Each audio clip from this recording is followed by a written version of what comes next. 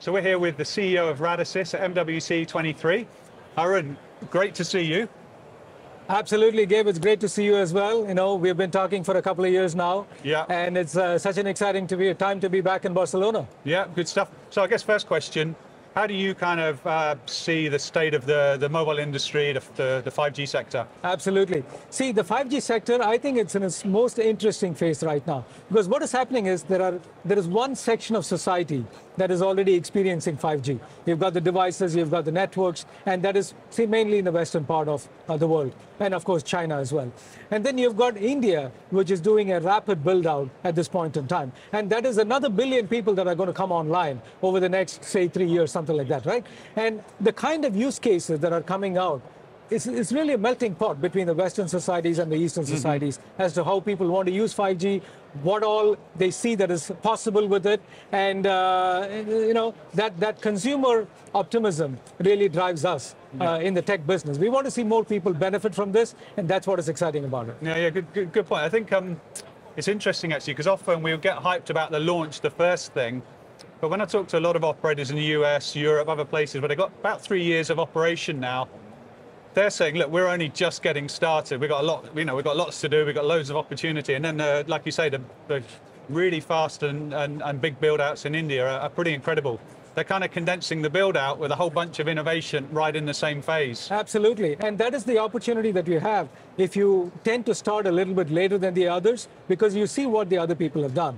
And you can hit the market with a little bit more perfection and timing. Yeah. Building all the use case, the device ecosystem is available. Yeah. So that's a slightly different way of capitalizing on the opportunity. Yeah. Both are exciting. Yeah. And like what people have been telling you, the build out is just in its early phases. You know, all the greenfield stuff has happened.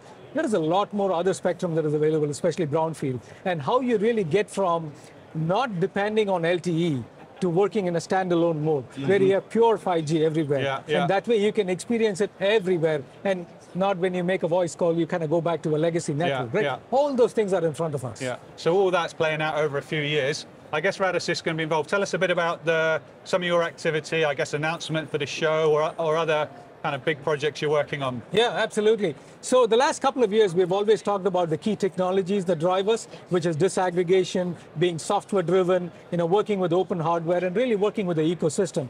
I am so proud of what we've accomplished in these last couple of years, because both in our 5G business and in our broadband business, this is starting to come to life now. So if I take the broadband business first, in the area of FTTX, our products are getting rolled out now in commercial networks, and this is a combination of software plus software working on open hardware, which is what we believe in.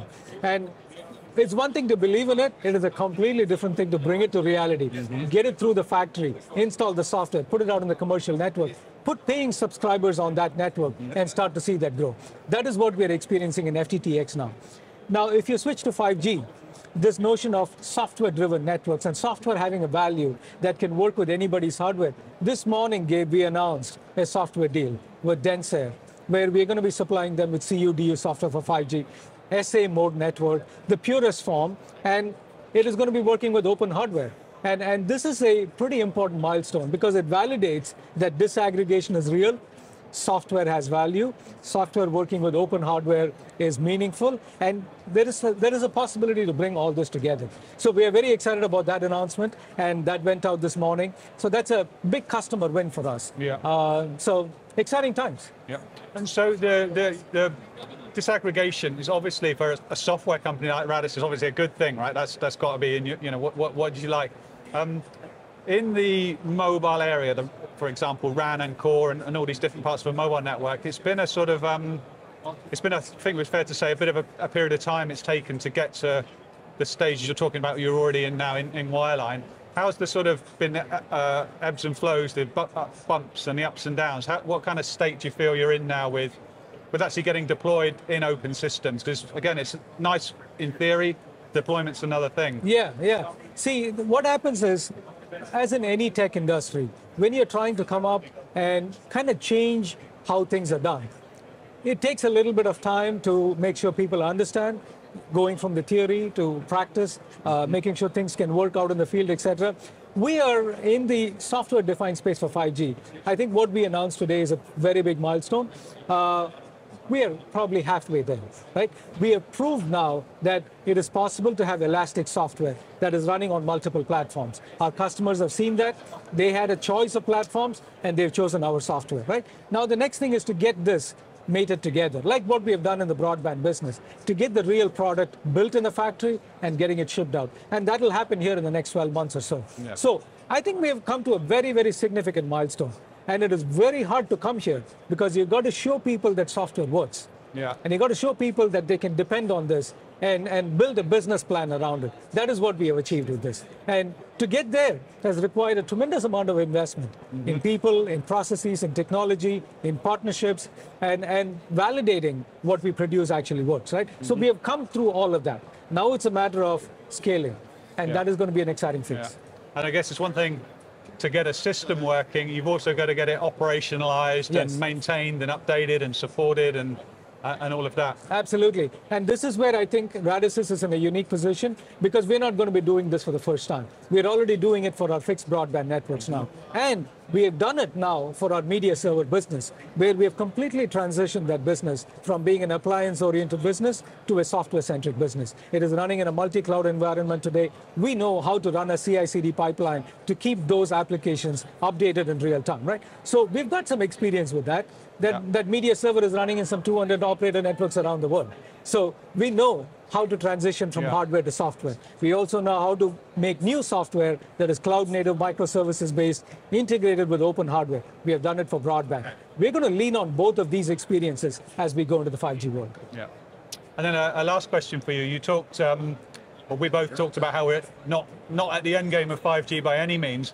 If I look out across, release 16, 17, going towards 18 and 5G Advanced, how does your sort of software model help your customers, essentially, or system developers or operators, bring in all these new capabilities and features that we do need to see? Yeah, and that is the beauty of working with somebody like Radisys. So we have now announced the availability of release 17 software, and we have shown together with Qualcomm what kind of speeds are achievable, right? And this is very, very important, whether you're an OEM or ODM or an operator, that you can see a sustainable lifecycle management coming through, that innovations that are in standards can actually come through a software development process and can run in the real world network. And so this announcement of Qualcomm is a pretty big milestone there. And we can continue to keep systems fresh and alive using just a software process. Good stuff. I'll have a look for both those announcements you referenced. Arun from Radisys, thanks very much. Thank you very much. Cheers.